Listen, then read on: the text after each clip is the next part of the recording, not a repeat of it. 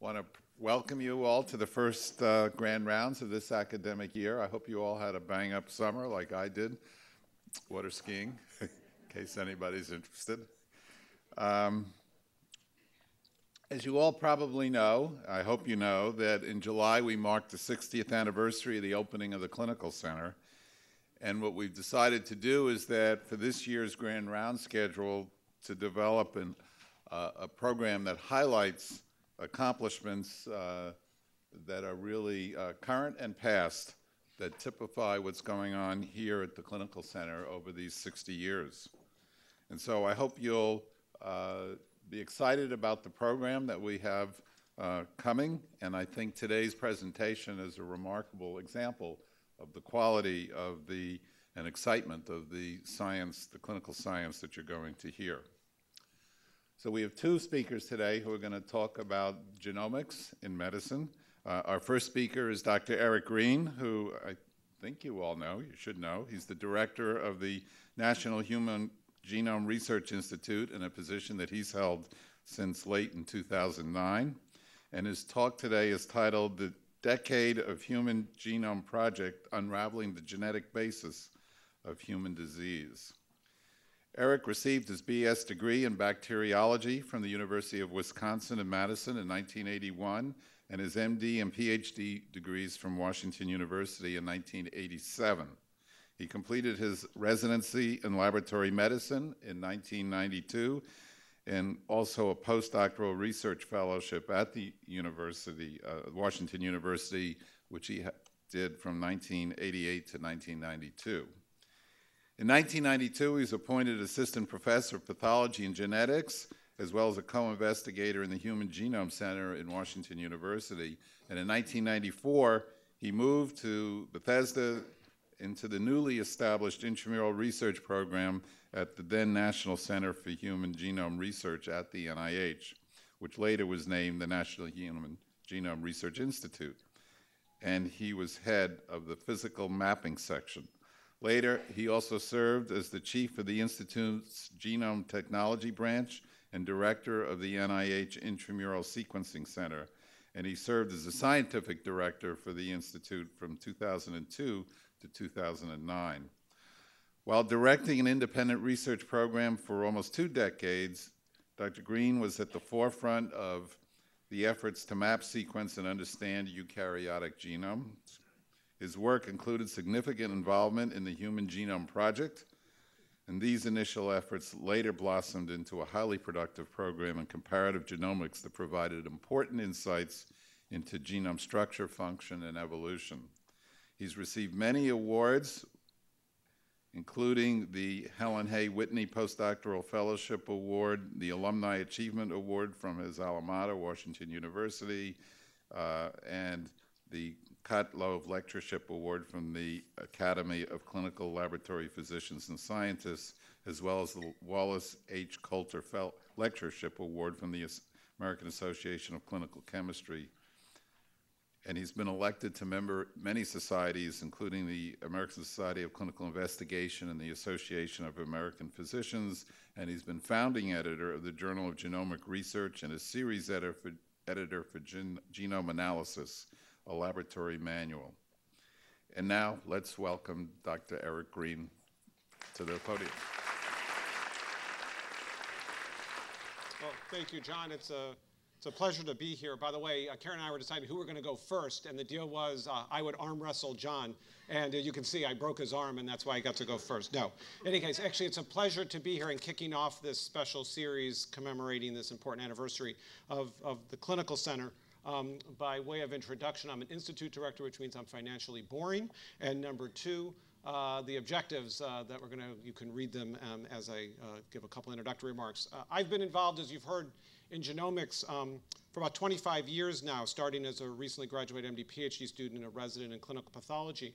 But I think the relevance of genomics has really changed, and I would predict that over the course of the next year, when you hear Grand Rounds as part of this year-long celebration, you're going to get a flavor for how much genomics is finding its way into Grand Rounds here at the Clinical Center. You know, when I started in genomics, it was mostly relevant to biomedical researchers, people who were sort of thinking about how to map and sequence the human genome. I think as the Genome Project advanced, increasingly we imagined and envisioned clinical applications, and healthcare professionals got interested in genomics. But I think the thing that's happening now and will absolutely happen before the end of the decade, and you'll hear it at these grand rounds, is that genomics is getting relevant to patients and friends and relatives in patients, which means it's all of us. Now, what of course started all of this was the Human Genome Project, which began in October 1990, and then about 13 years later ended. In fact, this year we celebrated the 10th anniversary of completing the Human Genome Project. Now, 10 years ago, when the Genome Project ended, the institute that I now direct and have been at for 19 years, NHGRI, certainly had to think about what they were going to do next from the point of view of having been created by the US Congress to lead the US's effort in the Human Genome Project, and having been successful actually 2 years ahead of schedule. What was going to be the main challenges in genomics that the Institute should pursue in its research agenda. And I would say there's many things, and I'm going to describe some of them to you, but my view of the world as it pertains to genomics, especially now as director of the Institute, is much of what we should be doing is to facilitate the application of genomics to medicine. The term I like for this is genomic medicine, largely synonymous with personalized medicine, individualized medicine, precision medicine, and so forth. But I regard this as an emerging medical discipline that involves using an individual's genomic information as part of their clinical care. And my view as my responsibility as the director of NHGRI is to really chart a path, if you will, leading to the large-scale implementation of genomics as part of medicine. A path that will begin with the completion of the Human Genome Project 10 years ago, and it eventually will result in the realization of genomic medicine broadly defined. And it's going to be a marathon. It's going to be a long journey that's going to involve many, many steps. I don't even know what all those steps are. I think this journey started quite optimistically, having been wildly successful completing the Human Genome Project, and simply believing we're going to be successful in finding important ways genomics can be used for improving healthcare. And when we are successful at this, I think we'll fulfill the promise of why we sequenced the human genome in the first place. So in thinking about this journey from base pairs to bedside, or if you prefer the metaphor, from helix to health, what NHGRI did the day the Genome Project ended was to publish a strategic vision of what was going to be needed. And it was actually a good strategic vision for 2003, but in fact, things happened far faster than any of us had anticipated, even some of the most optimistic of us. And in fact, this didn't even last 10 years, the strategic vision, and we found by about 2010 we needed to publish a new one. So by 2011, we published a new strategic vision that sort of laid out a blueprint of what needed to happen in going from the base pairs of the Genome Project to the bedside of patients. So what I want to do in relatively rapid form is to give you some updates of what this journey has been like over the last 10 years that in many ways is bringing genomic medicine into focus, which is sort of a theme of my talk. And I'm going to talk about advances in interpreting the human genome sequence, a first step, developing new DNA sequencing methods as a key second step, cataloging variation that exists among all of our genomes, and then applying that information to understanding the genomic basis of disease.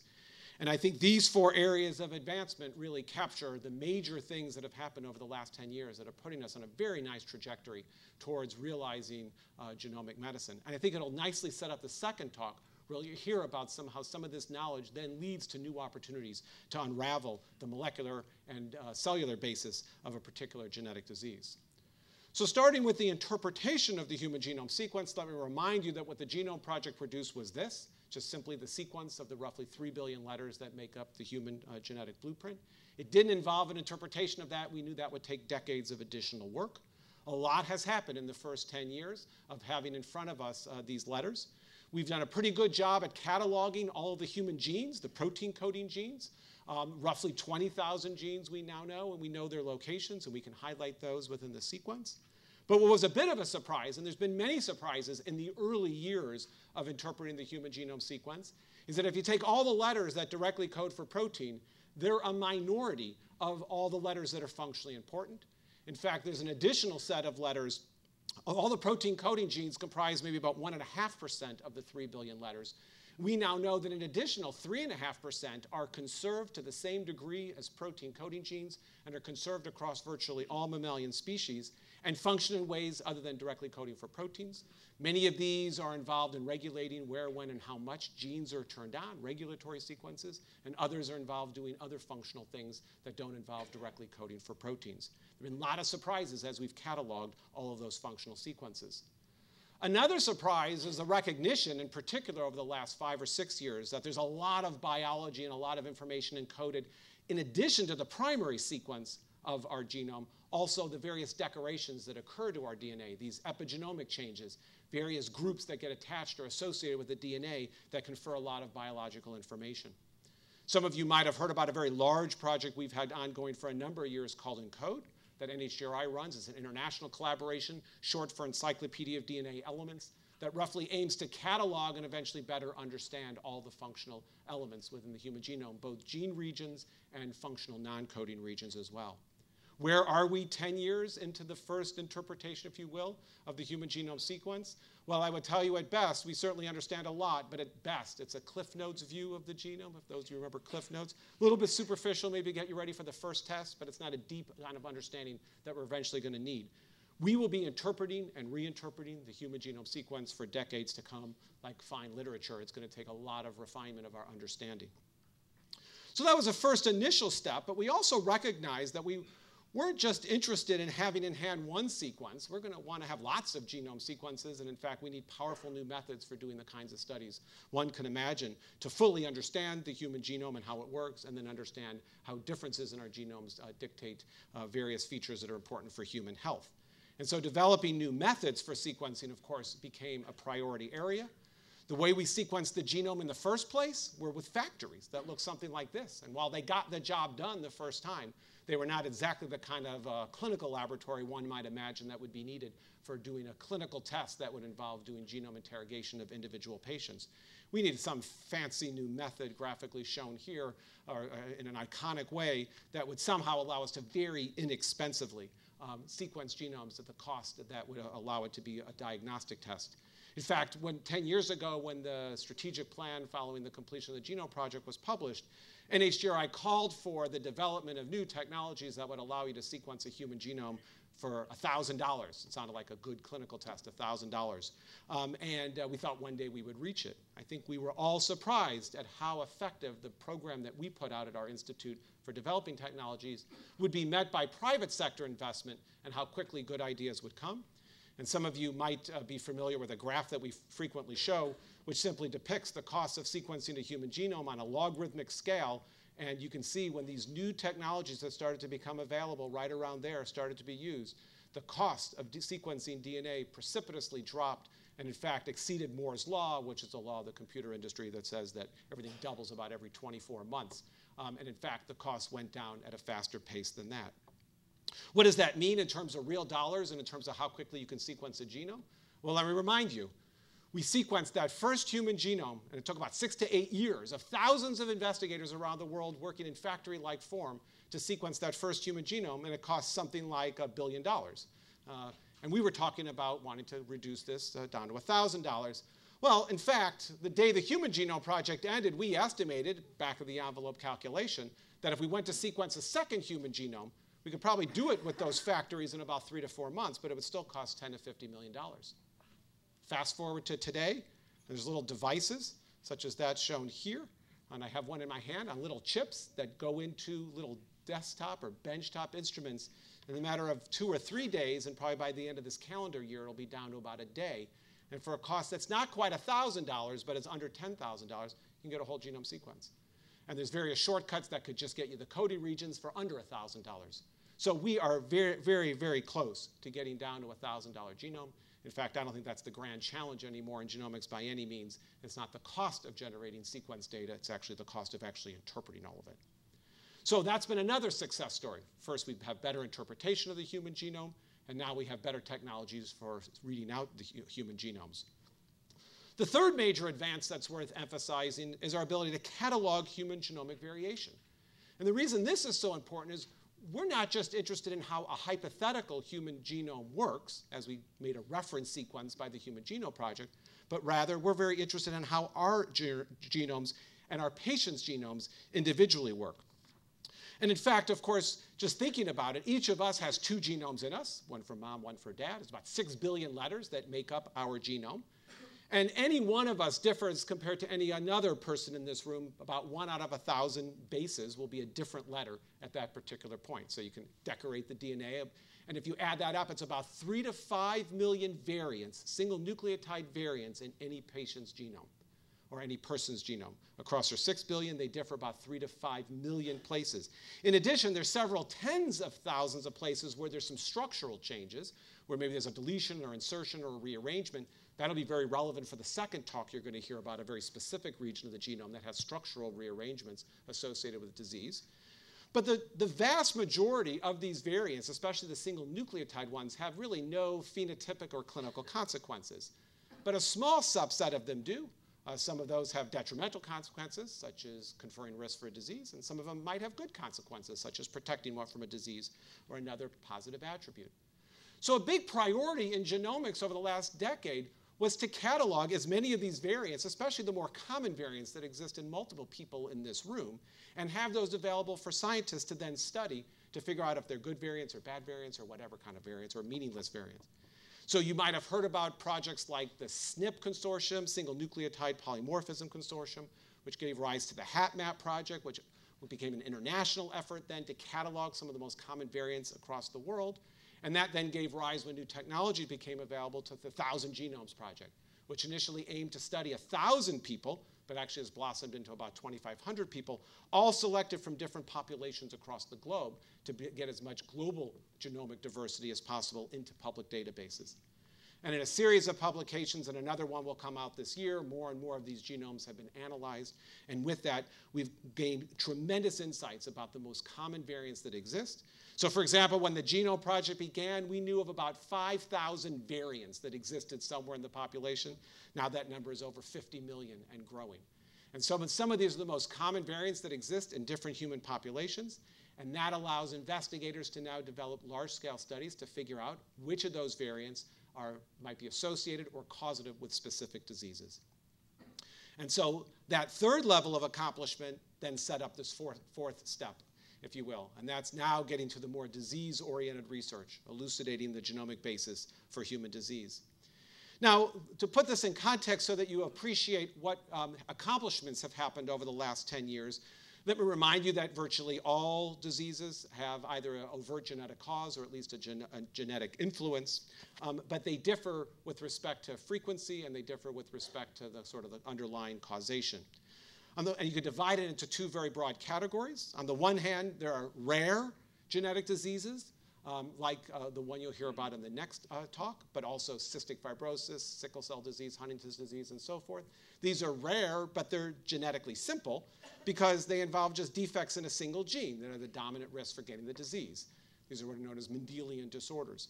Now, it might be that other variants somehow influence the disease, and maybe the environment contributes a little, but by and large, defects in a single gene cause the disease. But these are rare, and they're not what fill hospitals and clinics around the world. What fill hospitals and clinics around the world are common diseases. Diseases like hypertension, asthma, diabetes, Alzheimer's, autism, and so forth. Common diseases are important for the reason that they're common, but unfortunately they're genetically complex. They're also known as complex diseases because it's not a single variant that confers the risk, but it's typically a series of variants that conspire together what is typically a greater contribution of the environment to providing overall disease risk. The question was, and always was expected, how would advances in knowledge of the genome, how it works, and knowledge of genetic variants help us unravel the genetic basis of rare diseases and common diseases? There was great optimism here, and there was lots of questions here. What's transpired in the past 10 years and even before then? Well, let's start with simple single gene disorders. And graphed here is a histogram showing genes or monogenic diseases and traits for which the gene was found. The genomic basis was defined. Let me remind you, right there is where the Genome Project began. The day the Genome Project started, there were only 61 diseases or traits for which we knew what the specific gene underlying that disease or trait was. 61. And you can't argue that as soon as the Genome Project began, we increased the pace at which we discovered the genetic basis of disease. And you can see as of the end of last year, that number was almost up to 5,000. And in fact, I will now tell you a major priority area in genomics and human genetics is using these new methods of genome sequencing to study rare diseases. In particular, the 4,800 that I showed on the previous slide, this is now all of the diseases for which we know the genomic basis. And that's great. That's the glass half full. It turns out there's still about another 2,000 diseases for which we don't yet know the genomic basis, and another 2,000 beyond that we think a single gene is involved and don't yet know the genomic basis. Filling in this pie chart is a high priority area in human genomics. It's a reason why at NHGRI we launched a program a little over, just shy of 2 years ago, where we are now funding several centers to industrialize, if you will, the process of taking these remaining rare diseases for which we don't yet know the defective gene and sequence, and interpret that data and try to figure out exactly what the underlying genomic cause of it. This program is off and running. I looked this morning. There's about 600 diseases that they're now studying across these 3 centers, over 100 success stories so far where they figured out a defective gene. And off they're going, and we hope to fill in the rest of the pie chart, along with other groups around the world who are similarly pushing the accelerator, if you will, to understand the molecular basis of these remaining rare diseases. I would also point out, I can't imagine standing in this auditorium and not talking about the Undiagnosed Diseases Program, which similarly is taking patients in here with undiagnosed disorders and in many cases discovering, using genomic approaches, new diseases. And great credit to Bill Gall and all of his folks who have led that program, which is now actually scaling up because of its success. And all of these will help fill in that pie chart, if you will. And you'll hear in the next talk about just when you find that genomic basis for a given disease, it's really, once again, just the starting line, because it doesn't tell you everything you need to know. And in fact, the story you'll hear after mine is how just knowing the genomic base of a disease then sets up all sorts of important studies to really get at the underlying mechanism that leads to the disease process. So those are rare diseases. What about common diseases? Well, here, this is a story in and of itself. And I don't have time to describe in detail, but hopefully many of you have heard about genome-wide association studies, where basically you take large sets of patients with and without a genetic disease like hypertension or diabetes, and you use knowledge about common variants that have been cataloged by step number 3 I introduced you to earlier, and you scan across all these people's genomes, thousands of them, for these common variants, and simply look for correlations between the inheritance of certain variants and getting the disorder compared to control groups. And you do this in a genome-wide basis, and you're looking for statistical association. And if you're fortunate, you find peaks, such as here, that point to regions of the genome that seem to have a variant that confers risk for getting the disease. And what I will tell you is there was lots of questions about whether these were going to be successful or not, whether we'd be able to drill down from the complexities of these common diseases and get down to specific variants and be able to show how they confer risk for disease. And in 2008 was the first publication of successful genome-wide association study. And as of today, 1,900 papers have described this. And we now have multiple, literally hundreds of regions of the human genome have now been implicated in literally dozens and dozens of the most important common diseases that are out there. And needless to say, we are now going to the next stage of going from having regions of the genome associated with a particular disease like autism or Alzheimer's or diabetes or asthma, indicated here by these little colored circles, to now drilling down in much larger studies to figure out which variants sit in each of those regions and which of those might be the ones actually conferring risk for disease.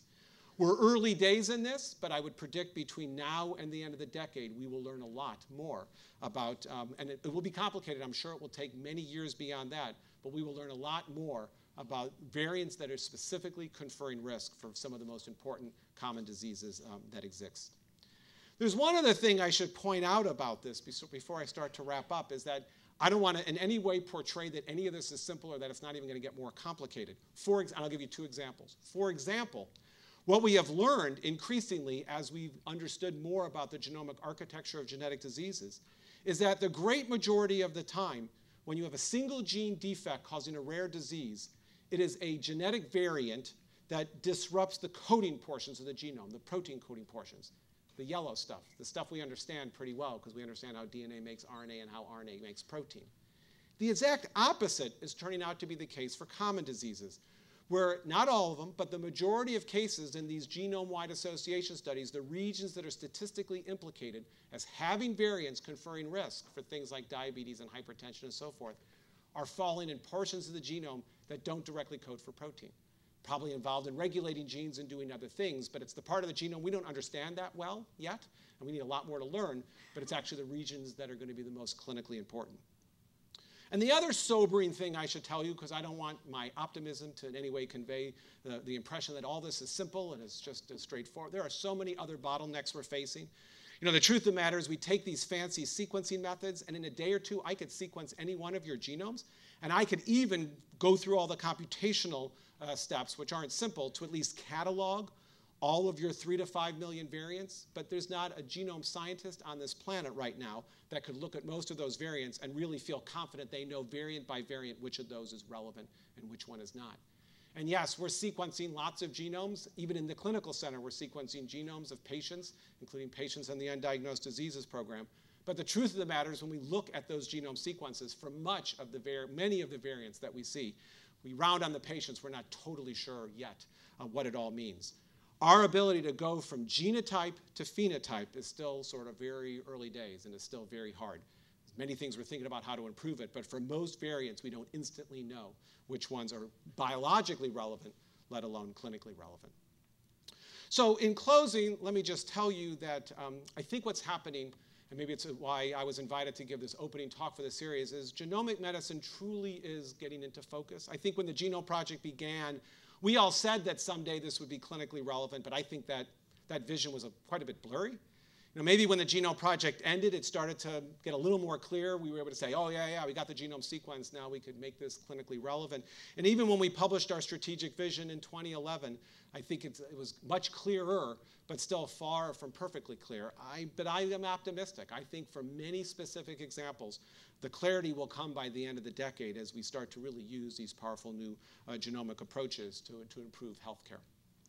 And lastly, since I have at least 1 minute, I want to put in a shameless plug, but it is relevant.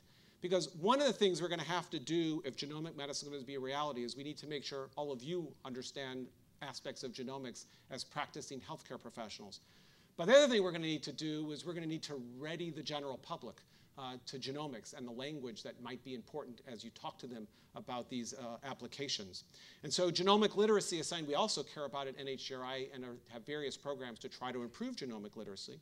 But one of the things we did, it was one step, was to create, in partnership with the Smithsonian, a new genomics exhibition.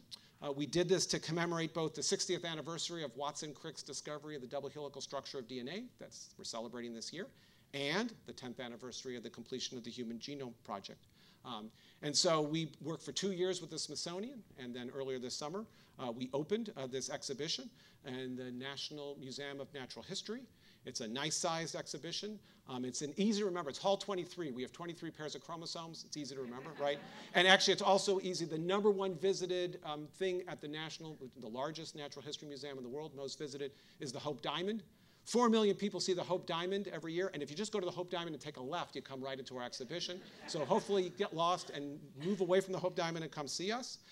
It's going to be there for a year, so you have from now until next September 1st, and if you don't get down there and see it, then you have to go somewhere else in North America, because it's going to tour then for 4 to 5 years. For 2 years, we worked very hard in designing this, a wonderful partnership between members of our institute and members of the Smithsonian, and we came up with beautiful looking graphics of what this was going to look like. And then earlier this summer, it became a reality, and this is just some eye candy that'll hopefully entice you to please come and visit this exhibition. And bring your children and bring your neighbors and bring all people that you know are going to be patients someday, because it'll be relevant for them. So in closing, I'll just say, please go down there and visit, and hopefully you will enjoy it. And thank you for your attention.